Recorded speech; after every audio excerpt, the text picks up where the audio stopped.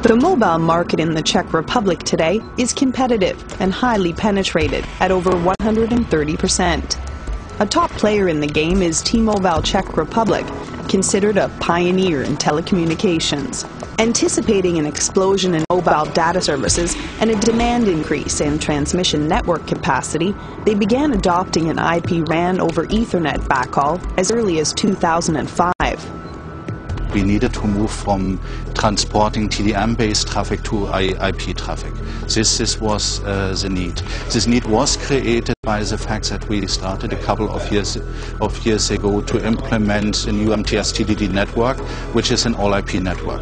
So there was a need to transport this, and Ericsson had with this traffic node, which came in that time to the market, simply a product which was able to satisfy our need. It's that simple. It was for sure the right strategy to base our transmission network on microwaves. We will keep that strategy, we will continue that strategy, and for sure we will complement it more and more with optical lines for the IP backbone network. The transformation of T-Mobile's transmission network has been underway for more than 3 years in cooperation with Ericsson. A massive rollout of MINI-LINK traffic node is replacing the existing MINI-LINK E indoor units.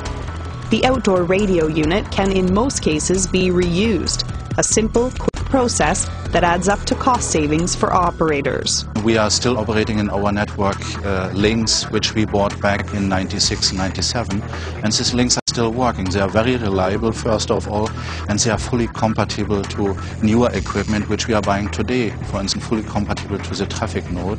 And I believe this is one of the secrets also of the success of the MINI-LINK family of Ericsson, that the backwards compatibility helps the operator in the end of the day to save costs, and that's an important point for us. Ericsson is the sole supplier of microwave networks for T-Mobile Czech Republic, with more than 4,500 hops installed to date, a sign of a successful cooperation that began back in 1996.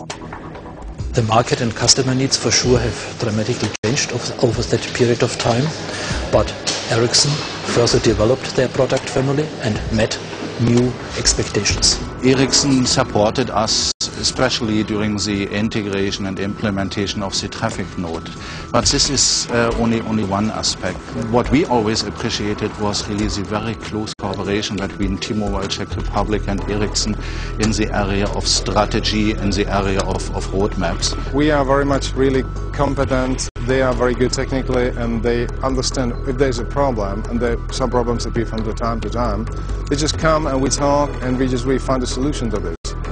T-Mobile has the largest customer base of the 3 operators in the Czech Republic, with 5.5 million users. But the company has set even higher targets. With an Ethernet backhaul already in place, they're now in a very good position for the future. We are #1 in customers, also corporate customers. We are striving the #1 positions in revenues. And we want to be a full-fledged telecommunications operator. It means not only offering mobile services, offering converged services.